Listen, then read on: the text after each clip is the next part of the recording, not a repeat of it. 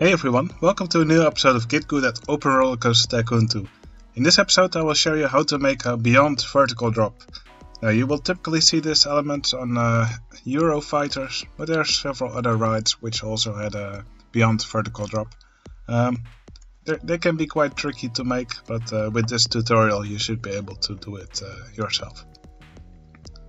Now typically the coasters which have a beyond vertical drop, typically they are Eurofighters or Infinity coasters, and they typically use the Giga Coaster track. And the Giga Coaster itself cannot do cannot do vertical track pieces though. So what I will do here is I will use the allow arbitrary ride type changes cheat, and for the vertical part I will change it into a vertical drop roller coaster. Something else we'll want to do is use the allow chain lifts on all track pieces cheat, and that will allow us to make a chain lift on a vertical piece of track. So here we just go upwards. While we go upwards here vertically, the chain lift automatically deselects, so you'll have to click it again, and then now you can just continue building it. Now you will need quite some height to do a beyond vertical drop. 36 meters. That's probably a bit, probably a bit higher than we strictly need to go. Alright, this is the easy part. Of course, we can also here just go downwards like we used to. You can even put a holding brake here if you'd like. And then you simply go down like this, and you make one straight piece of track downwards. Now, in order to do the beyond vertical drop, well, obviously we cannot do this normally. There's no way here to select a piece to build backwards. So what we'll do here is I will simply rotate twice, so we are rotated 180 degrees, and then we have a backwards track piece. Now I will delete the rotated pieces, and now from this piece here at the bottom that's rotated 180 degrees, we will build upwards. Right here we cannot build upwards anymore. So here I will disable clearance checks, and now I built a track piece here. Now these two vertical track pieces are on the same tile, so the track will merge here. Now we can delete these pieces here, because we no longer need them. And now from this vertical track piece that we built here, we can build forwards like this. And well, depending on how much you want it to go backwards, you could extend it by one, but for one of this size, you'll probably want it to be a little bit higher. So for here, I will just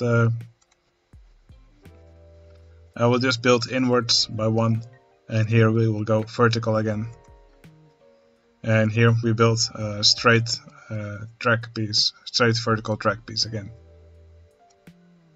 Alright, now we make two rotated track pieces again.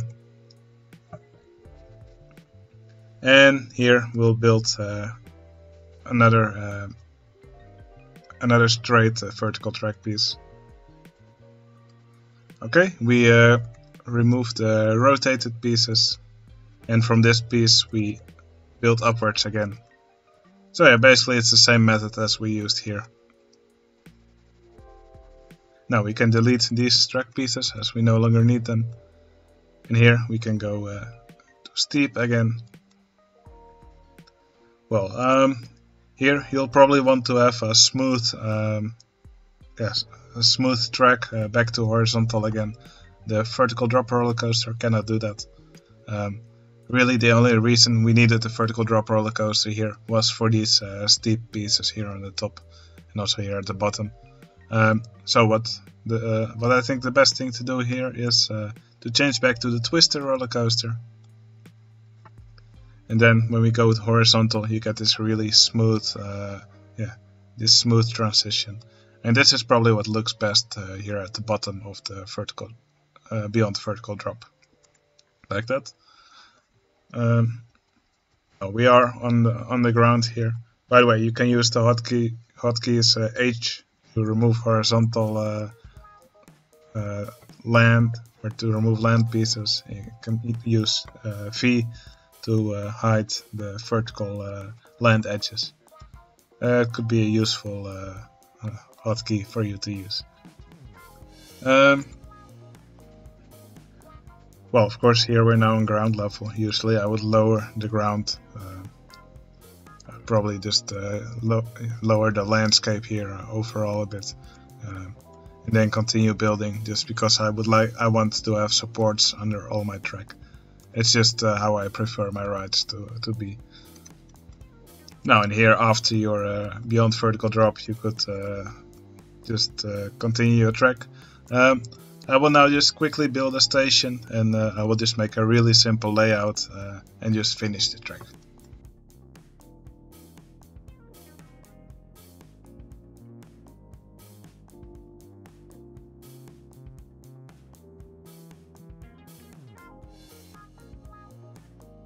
Alright, now one downside of this method that I used is that you cannot use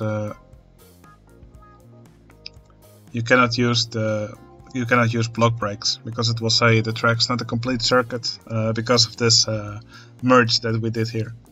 There's probably some ways around this. You can probably make a dummy track which will be ignored because of the merging. But what I usually just do is just use a different operating mode. You could use continuous circuit mode. Actually, you cannot. You can use. You need to use the show all operating modes cheat. I just clicked the wrong one. But you need to use the show all operating modes cheat. And then you can select more operating modes than you would normally be able to do. Both higher mode, it's a popular mode. You can use if your track's not a complete circuit, or you could use the powered launch without passing station. So yeah, for this example we will just use the both higher mode. Alright, and that should allow us to simply run our trains. We will use the floorless twisted trains, because we're making a Eurofighter here.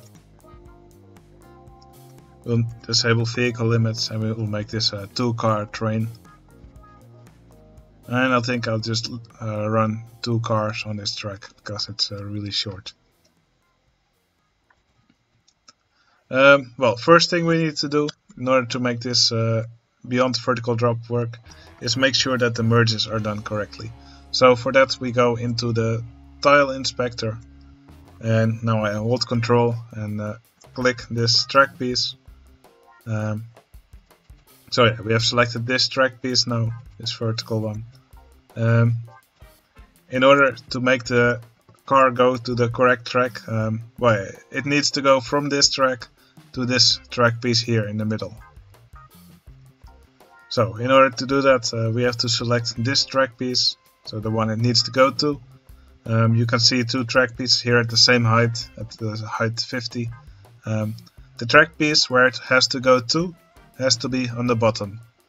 So of these 2 track pieces at height 50, this one is actually on the top. So we select the track piece and we use this arrow to move it down. So now it's below the other one. And just to make sure that you have selected the correct one, you can always just select the track piece and just move it up and down a little bit. And that will allow you to tell easily which track piece you have selected. So this one's on the bottom now, this one is the one it will go to. And here we have another merge, and here we'll have to do the same.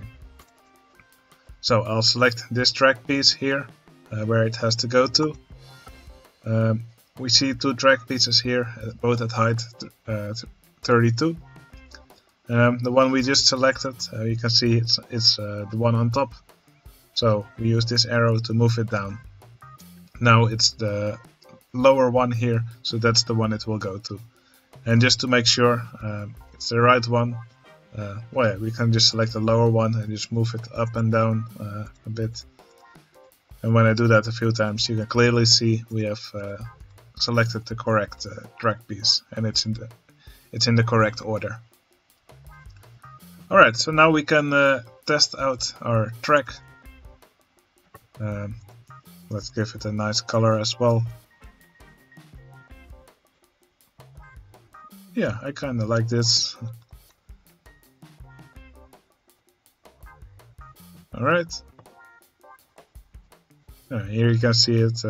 Well, I made this little holding brake here. It's not really necessary, but you can see it go down the track here. It will look a little bit weird here if you keep the track like this. The car, yeah, it won't actually go beyond vertical, but it will actually drive on the back side of the track. If it goes fast enough, then it's sometimes hardly noticeable. But here you can actually see it quite clearly if you pay attention. But yeah, that's just the downside of this method to make a beyond vertical drop. Now, of course, the Giga coaster is what's usually used for a Eurofighter. It doesn't have sprites for a vertical track. So yeah, you can see I now changed the coaster to Giga coaster track. So what you'll want to do here is actually just fill out the invisible parts with other track pieces. So the Giga coaster track is invisible now. You can use several kinds of track for this part. Obviously, for these steep to horizontal pieces of the vertical drop roller coaster, you can only use the vertical drop roller coaster track. So let's just fill this out with vertical drop roller coaster track. Actually, let's start with twisted track. So I'm going to build this in the reverse direction. That will prevent any accidental merging. Okay, so here we build upwards.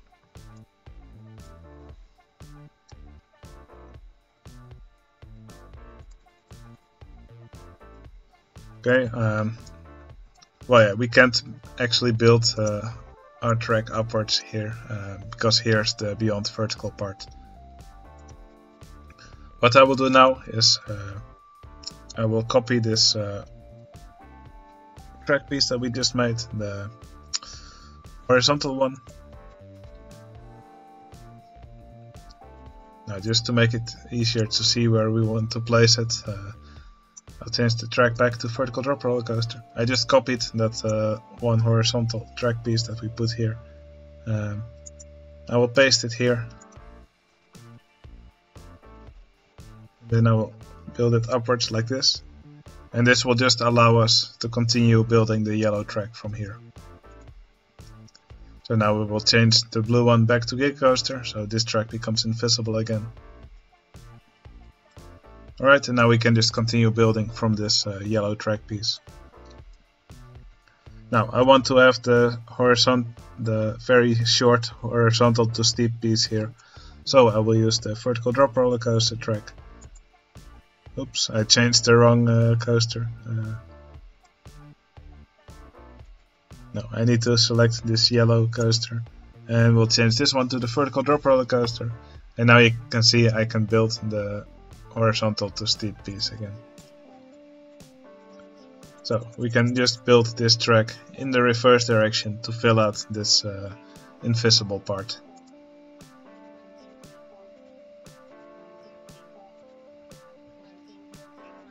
Now, if you don't use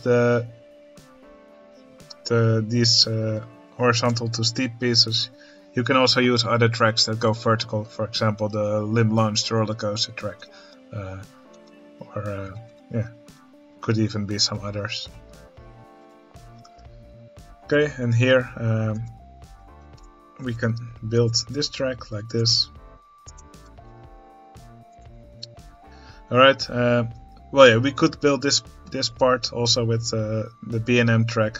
I actually like to use other tracks here, like the limb launched roller coaster, or the inverted impulse coaster also works quite well usually, because it looks a lot like the Giga Coaster track. For this example, let's use the limb launched roller coaster track. Now here it's probably also best to build in the reverse direction. So I will just start building a track here.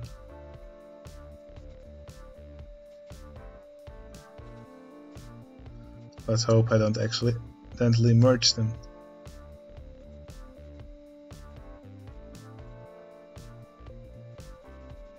Actually, it probably doesn't matter that much if I do.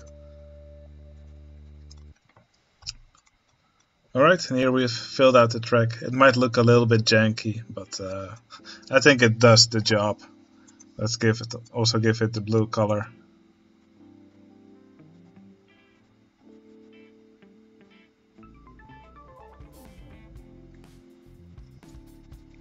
Alright, there we have our beyond vertical drop.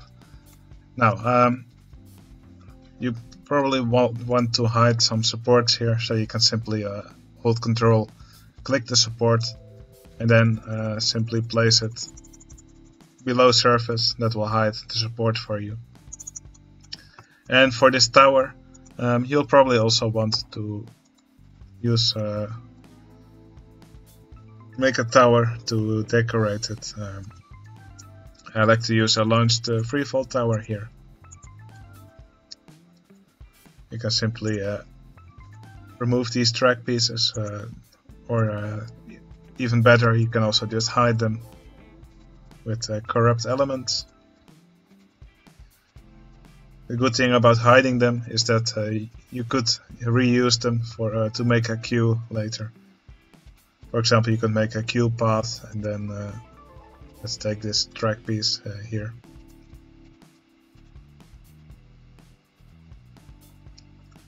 You could make a queue path and then just make the path invisible, and then just overlay these station tiles. And then you can make a really cool queue area. But yeah, that's up to you. Now I made this little tower here in the middle. Let's give it the same green color as the track. And I think that actually looks quite cool.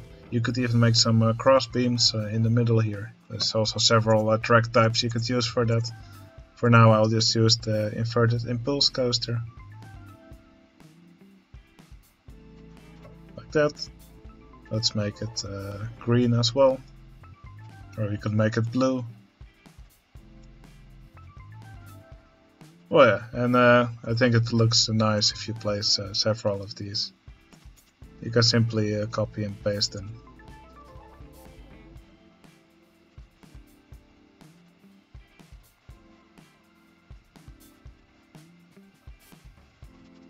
But yeah, how you decorate it really is up to you. The possibilities are endless. You could experiment with changing these tracks into different types. Yeah, it's all up to you how you decorate it. This is what it looks like with Twister roller coaster track. Inverted impulse coaster. Well, I guess this also works. May look a little bit strange, and this support's now clipping through it, but yeah, you should just try it out and see what works best for you. Alright, I hope this episode is useful for you, and I will see you again in the next episode. See you later.